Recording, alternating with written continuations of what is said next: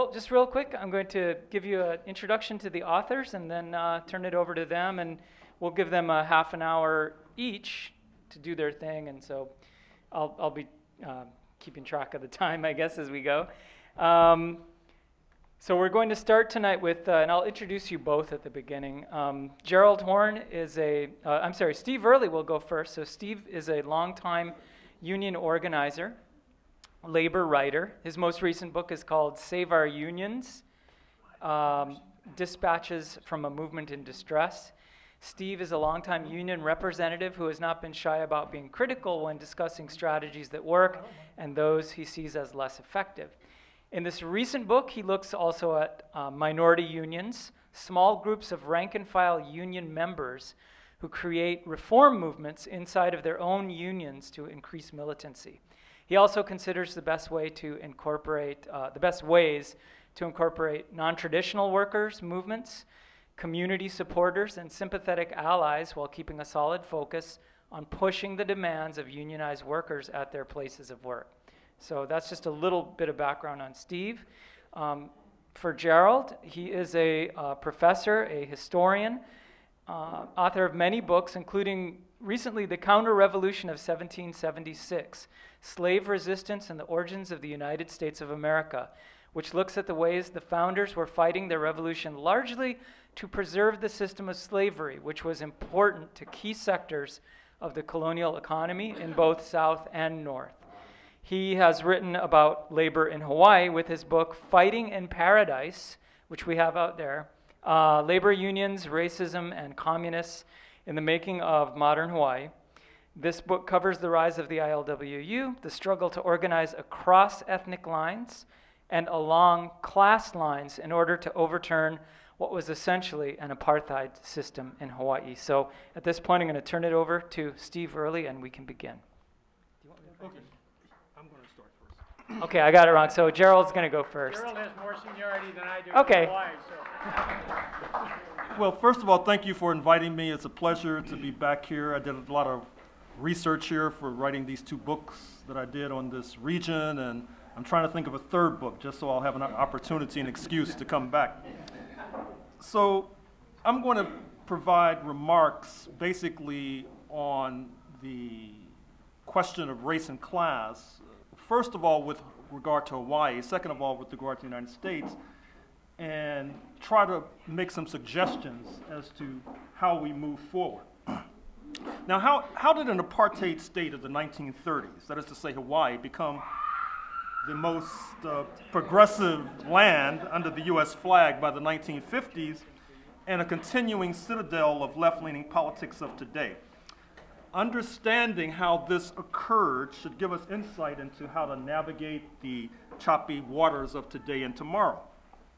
The short answer is that we owe thanks to the diligent leadership of the ILWU, particularly the leadership of Harry Bridges, well born in Melbourne, Australia, who migrated to the mainland of North America, founded this militant union by dint of spearheading a general strike in San Francisco in 1934, and then artfully dodged repeated attempts to jail him for lengthy terms and or deport him on the grounds that he was a card-carrying member of the Communist Party. Of course, he had help not only in the form of other ILWU leaders like Lou Goldblatt, Jack Hall, but also radical intellectuals who too were close to the Communist Party, including Koji Ariyoshi and Frank Marshall Davis.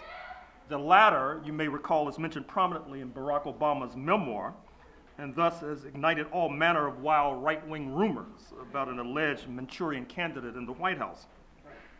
These individuals could not have accomplished what they did without the militant self-assertion of thousands of workers of indigenous, Japanese, Filipino, Chinese, Puerto Rican, and African ancestries in particular. Now, my remarks today will seek to build upon the lessons of history in order to suggest a way forward for labor today. One lesson of history that must be understood is that the atrocious working conditions that existed particularly on sugar and pineapple plantations was in many ways an outgrowth of an attempt to establish a kind of slavery in this archipelago after the United States Civil War ended in 1865. Now, that's detailed in my book, The White Pacific, That is to say, after 1865, slave traders from the mainland, after being defeated in the U.S. Civil War, migrated to this region and began kidnapping Melanesians and Polynesians in an illicit commerce known as blackbirding, then dragging them to Fiji and Queensland, Australia as bonded laborers. Naturally, this was objected to strenuously by the Hawaiian Kingdom, which sought on the one hand to forge a confederation of South Sea islands in order to fight back against this menace, and on the other hand sought to forge diplomatic alliances, not least with Britain and Japan. Look at the Hawaiian flag, for example, and to a degree Germany, in order to forestall what occurred in the 1890s. That is to say, an illegal takeover by a then growing U.S. imperialism involving the overthrow of the kingdom amidst phony charges that the aforementioned South Seas Confederation was an attempt to establish indigenous Hawaiian supremacy. Of course, this was just a cover for the actual establishment of white supremacy, or Hale supremacy, a system of brutally enforced apartheid that survived the questionable incorporation of Hawaii as the 50th and presumed final U.S. state. Now, fortunately, it's widely understood that the overthrow of indigenous Hawaiian rule was a crime against humanity. It is less well understood that labor and the left should be in the forefront of this movement backing self-determination, not only in Hawaii, but also on the mainland. We should demand that our just cry for self-determination for the indigenous should not be dealt with by the Department of Interior, but instead by the State Department. The weakness of the mainland left in embracing self-determination for Hawaii is akin to how the U.S. left has been slow to realize that instead of being a great leap forward for humanity, instead, as argued in my book that was mentioned on 1776, the founding of the United States was actually a great leap forward for slavery, the African slave trade, and white supremacy. After 1776, for example, the United States replaced Britain as the global kingpin of slave trading, particularly dragging Africans to Cuba and Brazil. The reason those two nations have so many dark-skinned people is largely because of the manic energy of U.S. slave dealers. And besides, the United States was based upon this militarized form of identity politics, the construction of whiteness. That is to say that how was it that those who were warring on the shores of Europe, English versus Irish, French versus British, Russian versus German, etc., somehow are transmuted into this new identity known as whiteness upon crossing the Atlantic and then the Pacific. Now, it's true that the formation of the United States was a step forward insofar as it represented a blow against monarchy, but it was a step backward insofar as it represented the supplanting of European religious conflict, Protestant versus Catholic, Christian versus Jew and Muslim, with racial conflict. That is to say, with Africans and the indigenous as prime targets to be ground into dust. The experience of the indigenous people of Hawaii was magnified on the mainland. Consider the Cherokee of Georgia, for example. They chose to assimilate, adopting Euro-American modes of dress, deserting hunter-gathering for farming, which included enslavement of Africans, to show you how they were trying to assimilate. But approximately 200 years ago, they were expelled from their land, nonetheless, in what is now Georgia, and Europeans fresh off the boat were allotted what had been their land. Labor and the left have episodically addressed this outrage, but as I noted in my book on 1776, there's a debate in Australia, encapsulated in the term history wars, where labor and the left in Australia have sought to interrogate the brutal implantation of white supremacy and dispossession of the indigenous in Australia. Instead, in the United States, labor and the left have not engaged in such history wars. Instead, they've hailed the proclamation of civil liberties as embodied in the Bill of Rights in a one-sided manner, up to and including hailing slave owners like Thomas Jefferson, without seeming to recognize that, number one, these civil liberties were just paper declarations until well in the 20th century, as suggested by anti-Catholic bigotry in the face of the First Amendment, and two, as I note in my 1776 book, these civil liberties were paper promises intended to lure and entice European migrants so that growing numbers of Africans delivered by the slave trade and as well as the indigenous could be outnumbered and overawed.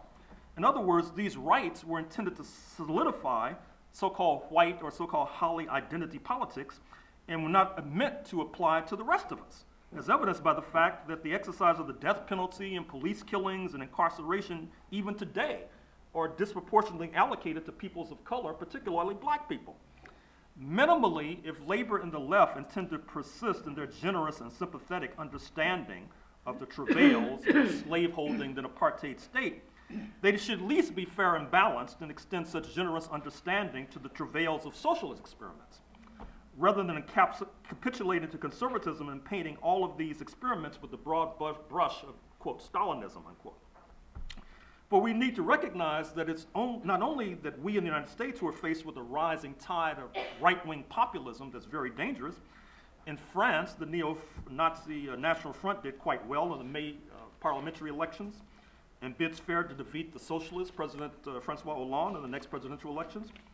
Though the left prevailed in the recent Swedish elections just in the last few days, the ultra-right did tremendously well. Right-wing nationalists like Shinzo Abe in Japan and Narendra Modi in India are part of this trend too. Labor and the left need an explanation for this global trend of a rightward shift in order to understand its local manifestations. And when that analysis is done, I dare say that one explanation will be that the decline of the socialist camp weakened the left globally, contrary to what was thought at the time. A scarecrow is a poor excuse for a human being, but if it is removed, I dare say that one's crops will be plundered by scavengers. The socialist camp had admitted flaws and weaknesses, but with its decline, our crops have been devastated by our class antagonists. Labor and the left need to realize that one lesson of the past few decades is that progressivism will find it difficult to survive unless radicalism is strong, and if radicalism is weak, progressivism is weak. Labor and the left need to confront frontally the point that this nation was built on white supremacy, that workers defined as, quote, white, unquote, were oftentimes given advantages over those who were not in terms of admissions to public universities, for example, from which most peoples of color were excluded until well into the 20th century. The classic example is Pete Gray, the one-armed outfielder for the old St. Louis Browns baseball team, hired during World War II while more competent athletes of color were excluded. When baseball was desegregated after World War II, it became more difficult for the likes of Pete Gray to get a job in the outfield, and we need to understand that phenomenon and speak to that. When those defined as, quote, white or, quote, Holly rioted when schools were desegregated in Little Rock, Arkansas in 1957 or Boston in 1977 with busing, we need to understand that in the real sense, they were rebelling against the fact that their perceived privileges were now eroding. Even today, when those defined as white voted at a rate of 60% for the Republican Party nationally in 2012, 90% in Dixie, they're yearning for a past whereby they had a special relationship with the U.S. ruling class.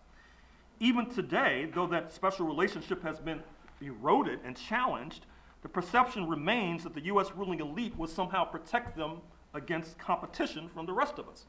That is to say, Pete Gray will be chosen over Jackie Robinson.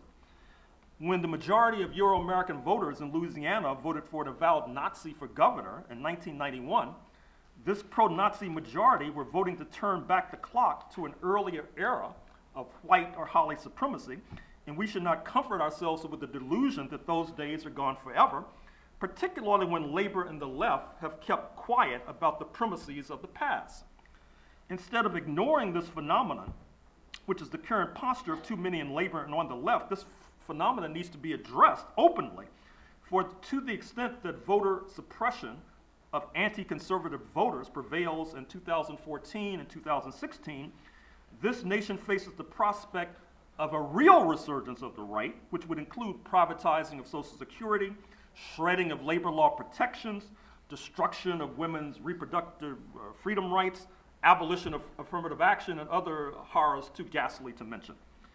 More to the point, we need a better explanation than that which we have received as to why it is that Republican Governor Scott Walker of Wisconsin was not recalled by the electorate a few years ago after eviscerating collective bargaining rights with a good deal of the Euro-American working class and middle class standing with the GOP. We need a better explanation of why it is that when Volkswagen in Tennessee, unlike most US employers, decided it would not fight an effort by the United Auto Workers to unionize a plant, a decision that was denounced by the GOP leadership in that state. But then the workers voted against union representation, even though management said that it would not resist.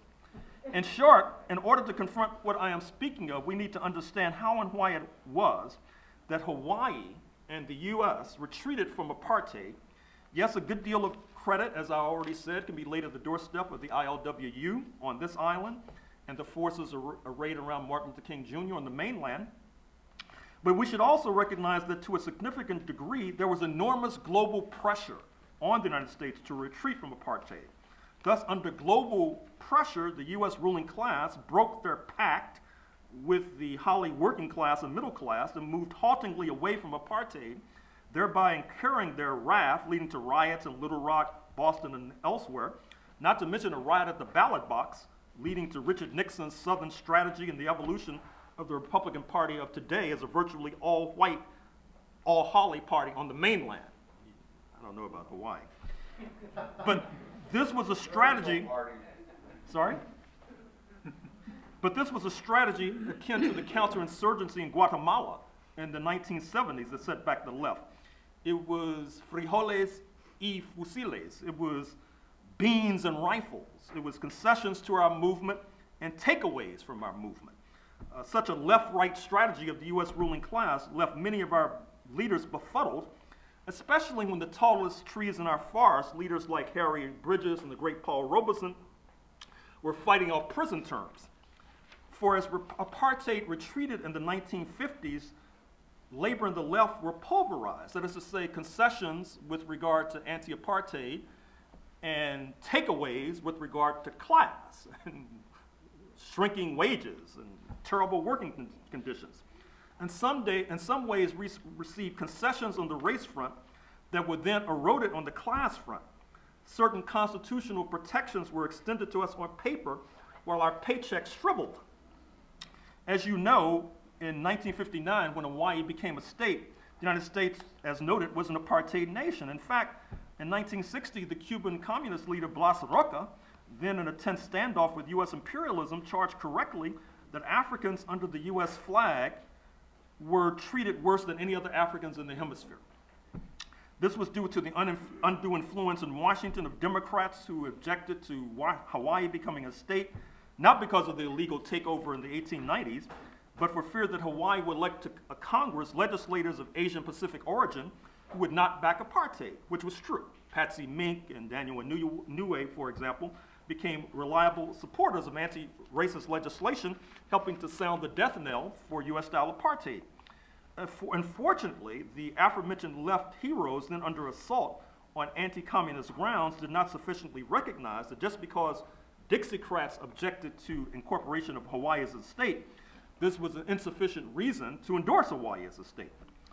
Still, the fact remains, as noted, that the left, including the Communist Party and the ILWU, were under vicious siege in this archipelago in the 1950s.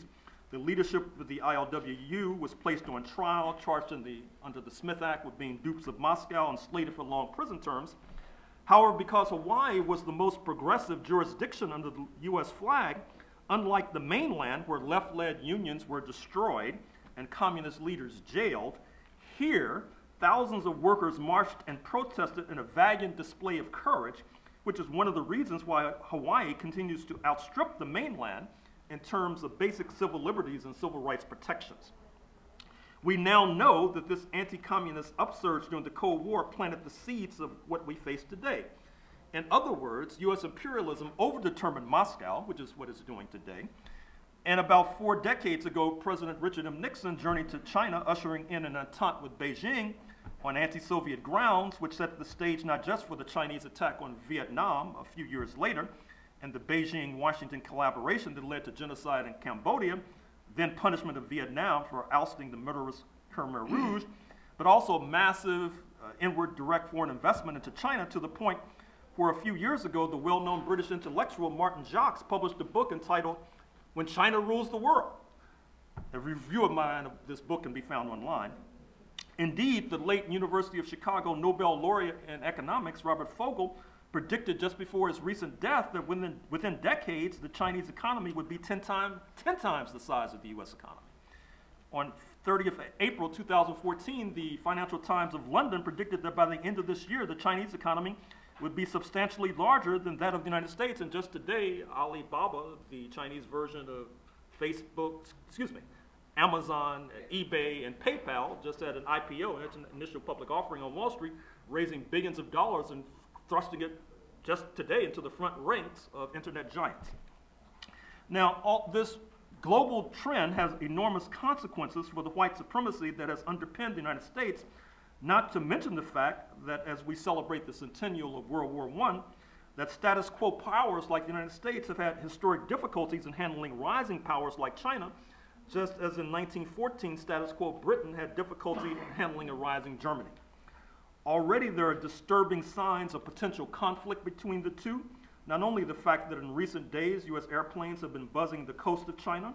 Recall what happened in the spring of 2001 when a U.S. plane was downed by China near Hainan, leading to a tense standoff. Then there's the ongoing conflict between Tokyo and Beijing, which has reached almost operatic levels.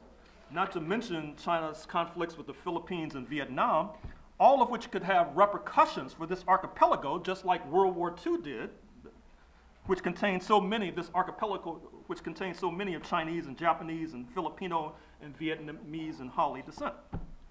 Of late, Australia, whose economy has been heavily dependent on Chinese development, has been rocked by the spectacle of a leading member of the governing conservative coalition referring to Chinese in blatantly racist terms, evoking memories of Australia's reaction to a rising Japan in the 1930s, and sadly, we all know how that worked out in the 1940s.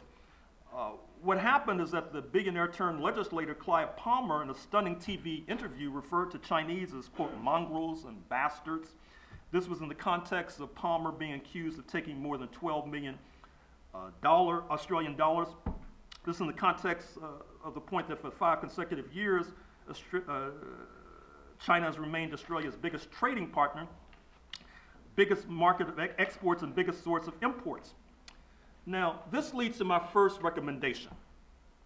The labor movement in Hawaii should sponsor an Asia-Pacific meeting of labor unions, inviting Chinese, Japanese, mainland, Vietnamese, Filipino, and Australian unions in order to forge a common peace agenda, a common labor agenda. This could be done in conjunction with the APEC meeting, Asia-Pacific meeting in China in November, and the G20 meeting in Brisbane, Australia, that same month. Or it could, of course, you could take more time and organize it next year. Indeed, Hawaiian labor needs to be in the vanguard of bringing U.S. labor into dialogue with Asian Pacific labor. Labor in Hawaii during the heyday of Jack Hall and Koji Ariyoshi and Frank Marshall Davis was in the forefront of a global trend where unions took the view that their interests were not only wages and working conditions, but virtually everything under the sun, foreign policy not least, recognizing that what could be won at the bargaining table could easily be lost in the legislature or on the battlefield of war, such as when our tax dollars were sucked into bloody fiascos of war in Korea and Vietnam and Iraq and Afghanistan and Libya and presumably now Syria. Today is a particularly inopportune moment for this tendency when recent reports tell us that despite the supposed acceleration of job growth in the U.S., women are falling behind. Office and administrative jobs, which historically have been largely staffed by women, were eliminated in the downturn, and of the nearly 2 million such jobs cut, about 20% have returned in the past 2 years. Women also were disproportionately affected by about 800,000 government job cuts from about 2010 to 2013, and only a small portion of those have come back as Republican barbarians continue their maniacal attacks on the public sector under the irrational Reagan-era slogan, "The government is the problem." Substituting human labor with technology is also possibly a reason why women's office jobs are being eliminated. The spread of technology without government spending on job training and retraining bids fair to create a living nightmare for labor. One sees this in the spread of robotization, which has gained traction already in the Japanese economy and is increasingly gaining traction in the US economy. A keen example of the spread of technology is glimpsed by peeking at what is going on with the taxi industry. My dad used to drive a taxi, so I've always taken a keen interest in this position. The average annual wage for a cab driver in the United States today is a meager $22,000 a year, according to the Bureau of Labor Statistics. But that paltry figure is slated to go down even further with the spread of technology companies like Uber and Lyft, which allows one to summon a driver, often a laid-off housewife driving a Toyota, via a smartphone app through the internet. These tech companies are spread to 200 cities around the world and are driving many taxi drivers to the unemployment lines. They say they're creating 20,000 new driver jobs per month, but this is dubious propaganda at best. Right now, they are undercharging taxis, sometimes as much as 30%, but I dare say that once they drive taxis out of business, fares will soar promptly. This laid-off housewife is told by Uber and Lyft that they can take home 80% of what they take in fares. But there are so many hidden charges that some of these new high-tech drivers are making less money than taxi drivers and working longer hours. Recently, about 100 Uber drivers in Seattle quit in protest. Though the GOP is supposedly family-friendly and the party of family values, the fact is though even nations like China offer maternity leave to workers, the so-called sole remaining superpower does not have a mandatory federal policy for any paid maternal leave. What is worse, the United States stands along Liberia, Papua New Guinea, and Swaziland as the only 4 nations in the world that have no national law mandating paid time off for new parents. Then there's the question of the minimum wage. We should all salute SEIU, Service Employees International Union, for their demonstrations in 150 cities a few weeks ago, demanding a $15 per hour minimum wage.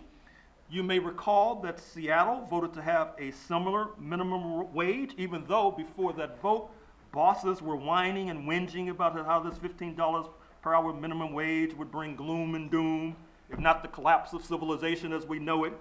But of course, that hasn't happened.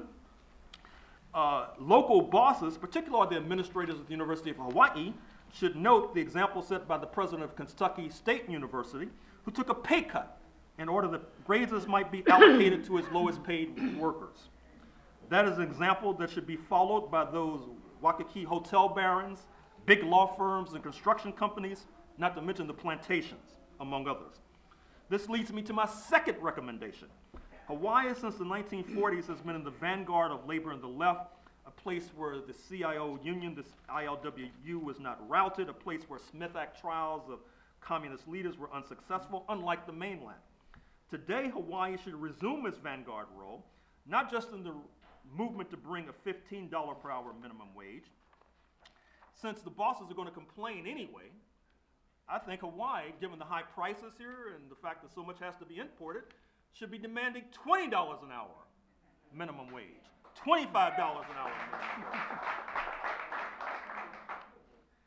That is my charge to Hawaii labor.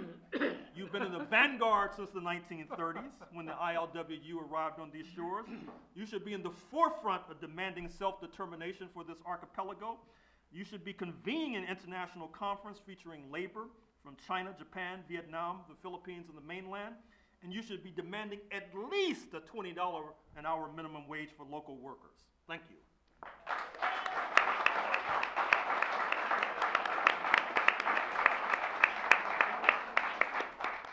Wow, that was quite a to-do list. I didn't see people writing all that down. You must have good memories. All right, good. I want to thank everybody for coming out tonight. What a tremendous LaborFest turnout. Unlike Gerald, who's been here many times, and it's my first time, and so I'm still in Hawaii tourist culture shock. But I've been trying to read up a bit on the history of your great state. I want to thank Leslie and Dave for making this trip possible, for thanking my old CWA comrade Joe Burns for putting me in touch with Leslie and Dave. How many people were here to hear Joe Burns talk about his book about reviving the strike last year? Show of hands. Okay, so we got some Joe Burns fans here. Joe, as some of you know, is still doing what I used to do. He's a full-time national staff member of the Communication Workers of America, working for its airline division. And he's out there negotiating with US Air and American Airlines, a lot of big companies like that, where we just had a tremendous organizing victory this week, one of the largest union representation wins campaign conducted jointly with the Teamsters, involving 15,000 passenger service employees, American Airlines and U.S. Air back on the mainland. So before we get into some of the bad news, let's have a little good news about one of the biggest union organizing victories of the year. I was a CWA rep, an organizer, national staff member for close to 30 years, and like many people in this room, was quite busy every day helping workers with contract negotiations and grievance handling, training programs for stewards, with organizing, with political action and legislative work, with some international affairs. And I think Gerald's proposal is a really important one. Some of the work that I was able to do with CWA and the telecom industry involved invaluable trade union allies in Western Europe, Canada, and some of the other countries around the globe where workers have very much in common now dealing with multinational firms and facing many of the same threats to past collective bargaining gains. I retired from my full-time job about 5 or 6 years ago. I'm still active in the union, and I'm very proud that a member of my new CWA local, which is the Pacific Media Workers Guild, based in Northern California, with members also in Hawaii, is here tonight. Brother Derek Dupledge. Derek, where are you? Right in the back here, the vice has a couple hundred members at the Star Advertiser and 2 papers in Maui. And I am actually an elected representative of the freelancer section of the Pacific Media Workers Guild, about 100 freelance journalists in the Bay Area. I never, I thought I would originally get a chance to come out here way back in 1977.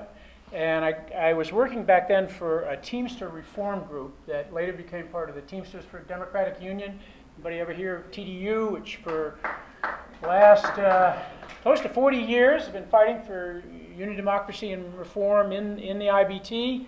Had its high point in the 1970s, rather 1990s, when a fellow named Ron Carey was a reformer, was elected international president in the first direct election of top officers in the Teamsters that was held in 1991.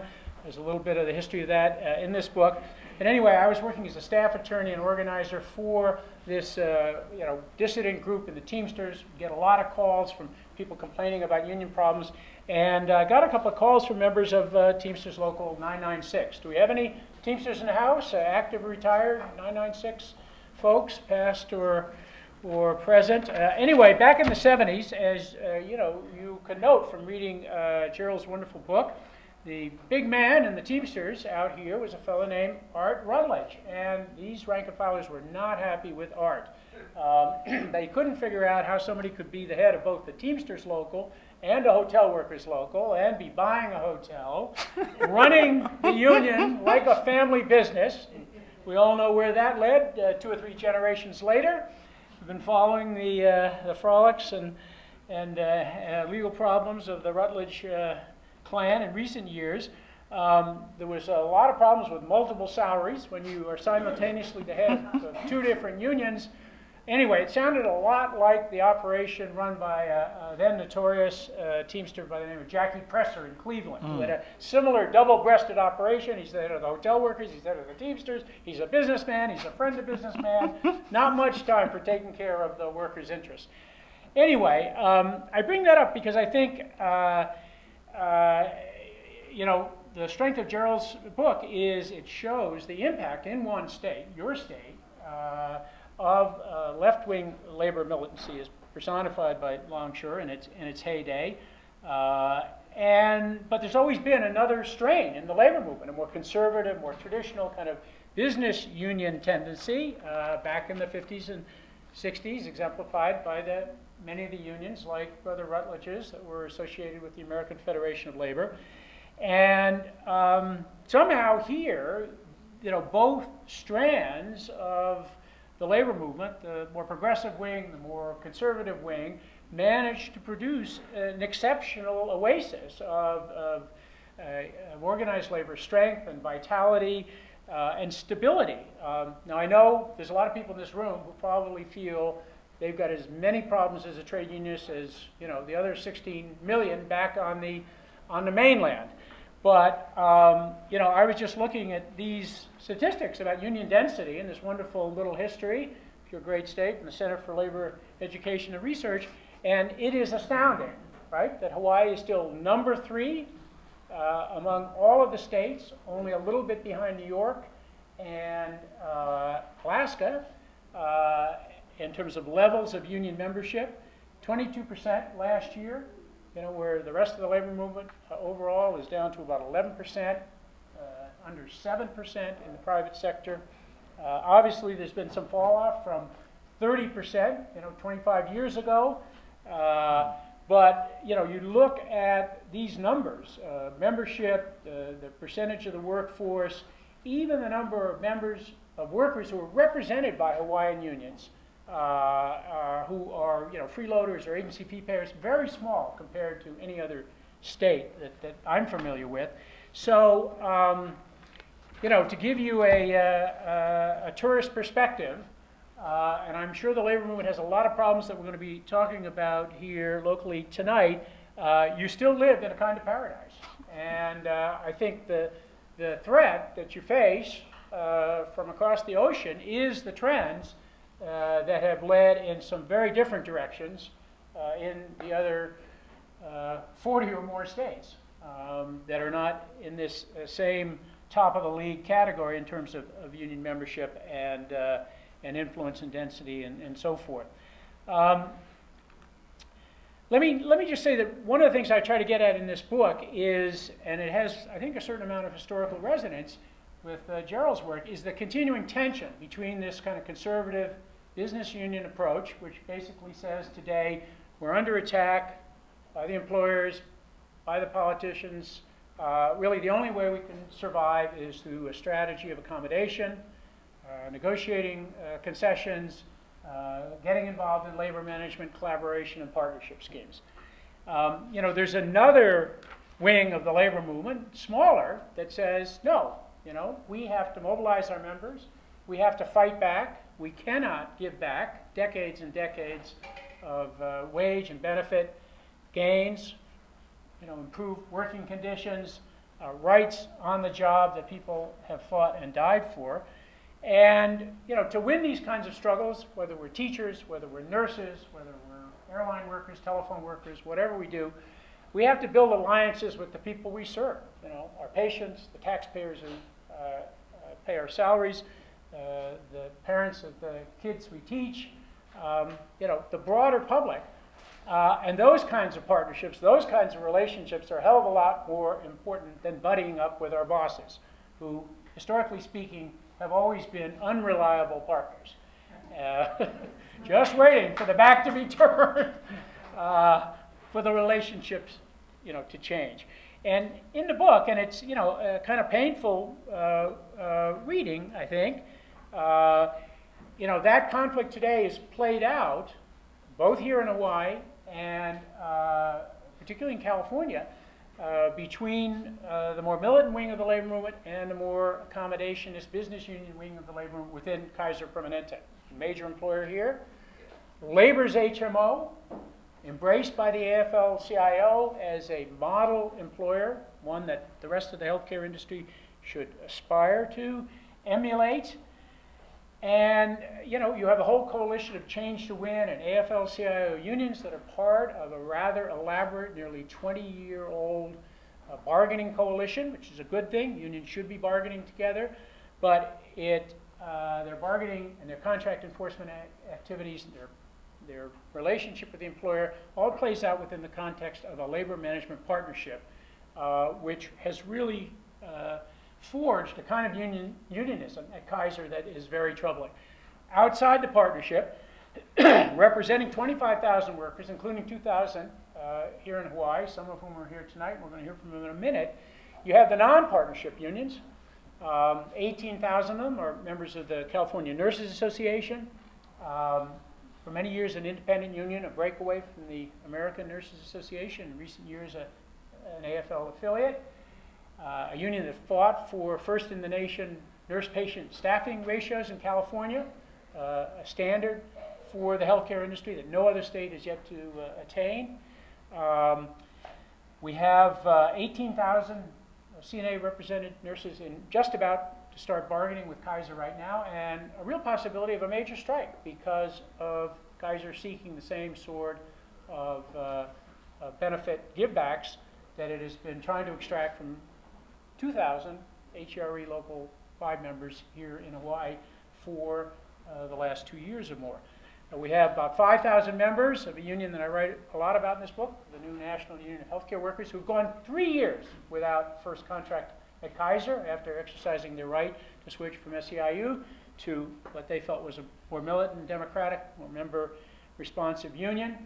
And what you see here is an awful spectacle. An employer that is held up by the AFL-CIO as a model, basically, and a hugely profitable company. It's made more than $13 billion in profits since 2009, is on track to earn about $5 billion in profits this year based on its first 2 quarters, seeking contract concessions, from portions of one of the most heavily unionized healthcare system workforces in the country. What is wrong with that picture? The AFL-CIO convention last fall in Los Angeles, Rich Trumka and the rest of the leadership had invited Kaiser to come and make a presentation to the delegates about its corporate wellness program, which we can talk more about. It's a trend in healthcare cost shifting that I'm not particularly fond of. It's described in the book, which CNA and NUHW have been very critical of. It took a threat of picketing by California nurses and NUHW members for the AFL at the last minute to pull its invitation to Kaiser, an employer with major outstanding contract disputes, from getting the red carpet welcome at the AFL-CIO convention. 2 of the largest 4 anti-concession strikes anywhere in the US since 2011 have been where? At Kaiser. More than 20,000 workers went out for a day or more in 2011. Members of CNA, NUHW, and the second time the operating engineers, all to resist concessions that Kaiser is pushing on the non-partnership unions. Here tonight to just say a few words, and we can hopefully hear from them more in the Q&A session, are a bunch of local 2 members from Kaiser. Would you guys stand up and be recognized? Are you all sitting together or separately? Please stand up if we could.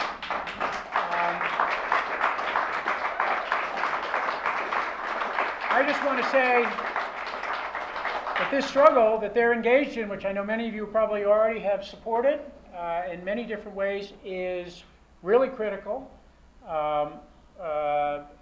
Sister Gloria Allen is going to say a few words more about it in a moment, but there's 2 fights for 15 going on out there. There's the one that we're all cheering about. Let's raise the floor for the most oppressed, the lowest paid workers. Let's win wage increases for them through city, state, maybe eventually federal action or through contract bargaining.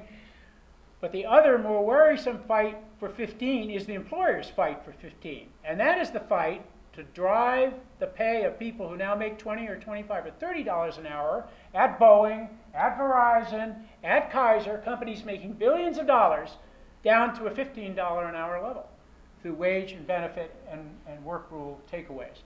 So Sister Gloria, who's worked at Kaiser for 20 years, you want to say a little bit about the state of your struggle and how people can help?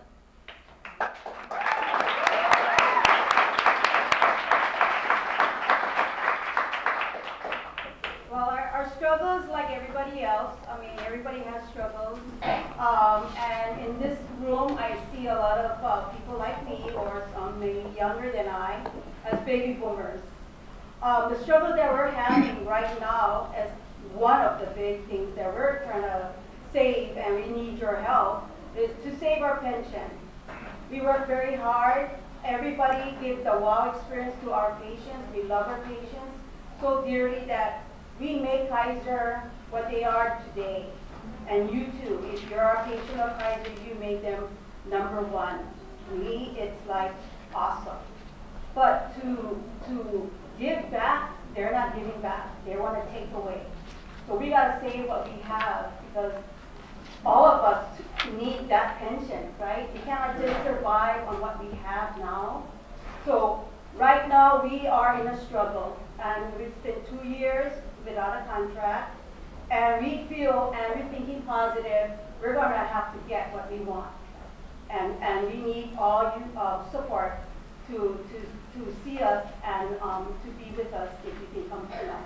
We don't know what we're going to do, but we're going to have, on October 7th, we're going to have a negotiation, and we'll see what happens on the table. And so right now, as we are trying to let our people know about the pension, don't be a sucker to lose our pension. And that's what it is. Yeah, because getting old shouldn't hurt, right? And I'm one of them, right? Come on, just be proud. Don't get old. All right. I want to thank Gloria and her sisters and brothers for coming. Brother Eric Gill has been good enough to invite me to come to one day of your 2-day convention next week and to meet with Kaiser folks and hopefully do a write-up about it based on our meeting on Monday for labor notes. People are not subscribers. There's some free copies out on the table outside, 35-year-old labor newspaper and education project. This really, really is an important struggle, and you know, it goes to the heart of what is the appropriate relationship of a union to an employer. The new National Union of Healthcare Workers not being bound by partnership rules has been a major patient safety advocate for Kaiser patients. California just got the state of California to impose a $4 million fine on Kaiser for its mental health care deficiencies. You know, generated a lot of publicity of its as part of its attempt to get first contracts for mental health workers. The NUHW has knocked 2 Kaiser board members off the board as a result of their corporate campaign and contract struggle activity. I think you're going after one that's based out here. And this kind of work is tough. But when you're presented, I think, with a so-called last, best, and final offer like you got in January, no retroactive pay, do away with defined benefit pensions for any new hires, you know, minimal wage increases, companies making billions of dollars. If we agreed, sign on the dotted line to those kinds of concessions with a company like Kaiser, what do we say to a troubled employer, right? In either the public or the private sector. All right, so let me just say a couple more quick things so we have time for questions and discussions. You know, the Kaiser struggle really also is tied into the whole challenge of labor grappling with the negative fallout of the Affordable Care Act. You know, the HRE, to its credit, has been one of the, I think, most articulate union critics of the downside of Obamacare. I would recommend that everybody get one of these Making Inequality Worse studies that the HRE nationally has done. This was much debated at the AFL-CIO convention last fall. I talk about it a lot in the book. Brother Steve Kemble, who's here somewhere tonight from Physicians for a National Health Program, just got back from a meeting of 300 single-payer activists from unions all across the country in Oakland last month. And the failings of the ACA, so obvious already, the fact that it has had, if anything, a negative impact on union bargaining and certainly on multi-employer healthcare trusts, is generating renewed interest in Medicare for All, state level, wherever we can get it. Single-payer campaign has new wind in sails, and this is certainly one way that we can all respond, not just at the bargaining table in the fight against healthcare cost shifting, but in the political arena as well. Let me just say that I think we need a new labor politics. That's obvious. Gerald's point that if you don't have a kind of a radical pole, kind of pulling the more moderate, more liberal Democratic Party types in your direction, you don't get a lot of traction around workers' rights issues. One of the promising things to me, running around the country talking about this book, is that there are stirrings of very inspiring labor-based independent political action. A lot of different cities, mainly at the city level. Gerald mentioned Shama Sawant's amazing victory election as the first socialist city council member in Seattle in 100 years. Been a while there. You know, she's a community college teacher, an adjunct, a union member, and built her whole electoral campaign, as Gerald said, around the Fight for 15, really goosed SEIU along a little bit in the right direction in Seattle and perhaps elsewhere. In New Haven, we got an HERE, an AFSCME-backed group called New Haven Rising, has elected a majority of the city council, are rank-and-file union activists. People who no longer want to rely on Democrats to speak for labor. Too often a disappointment waiting to happen. They recruited union members to run for office. Same thing happened recently out in Lorain, Ohio, Jackson, Mississippi, probably reading about that. We have an independent political movement there that elected the late mayor and continues after his death. Where I live now in California, in Richmond, California, we have a group called the Richmond Progressive Alliance. Dan Siegel, a longtime radical labor lawyer, is running for mayor. Everybody who's spent years in the labor movement, looks like, is now running for office. And guess what? Some people are actually getting elected with support from their fellow union members. So we need a little bit more of that. Let me just close, and it may be a very faraway example, but you know, we're talking about global perspectives here. How many people in this room have ever been to the great state of Vermont? Oh, really? God. So Quite a the few. tourists come here, and when you want to go on vacation, you go to Vermont, all right? You're keeping the economy of Vermont alive. I have a whole section about the great state of Vermont because it was part of my turf as a union rep. We had a bunch of Verizon workers there that I worked with for years until their company was sold, like Hawaii Telecom was here, to a successor employer. It was a disaster for the workers. Verizon actually began that pattern here in Hawaii and then took it to northern New England and West Virginia. You know, Vermont really is a case study, as I try to argue in the book, for building a progressive third-party alternative over a long period of time from the bottom up in a way that's radical but pragmatic and effective. You know, the political space there has been created to a large degree by a now would-be presidential candidate, Brother Bernie Sanders. Any Bernie Sanders fans here? You might have seen him on Meet the Press. Bernie Sanders, the only socialist in the Senate, only socialist, you know, there were a few others in Congress for many years, on Meet the Press. I mean, this running for president thing gets you the mic. John McCain, just to put this in perspective, has apparently been on Meet the Press 97 times in the last 5 years. This was Bernie's first. Anyway, Bernie's great contribution to the progressive movement in Vermont was to foster a progressive party. Now has 7 or 8 representatives in the state legislature, people on the Burlington City Council, largest city body of that sort, selected mayors. There's a whole viable third party that has succeeded in pulling the Democrats to the left, and that's why you now actually have a fighting chance to have something resembling, hopefully in the next few years, a single-payer healthcare system in a single state. Wouldn't have happened without Bernie's relentless campaigning for it and the tremendous work of the Vermont Progressive Party that I tried to describe. And in many ways, you know, the history of Vermont, as different as it is, you know, from the history of Hawaii, you know, it's not majority-minority, it's majority-majority to the 98th percentile. Can't find a more white, landlocked state, about half the size of yours. They got 1 congressman, not 2. But in the 1950s and through the 60s, the Republicans predominated. There was a little bit of pushback against McCarthyism by the Republican senator from the state. The key union in the state was very much like the ILWU. It was the United Electrical Workers, which into the 1970s, left-led independent union, was the largest union in Vermont, really had a quiet impact on its politics. And over the last 20 years in particular, AFSCME, my own union, the communication workers, the UE, the teachers, both NEA and AFT, have really weaned themselves away from their often dysfunctional relationship and counterproductive support for the Democratic Party in a state where the Democrats are liberals for the most part, and embraced a third party, made it work, re-elected Bernie repeatedly. They're now cheering him on as he takes the show national.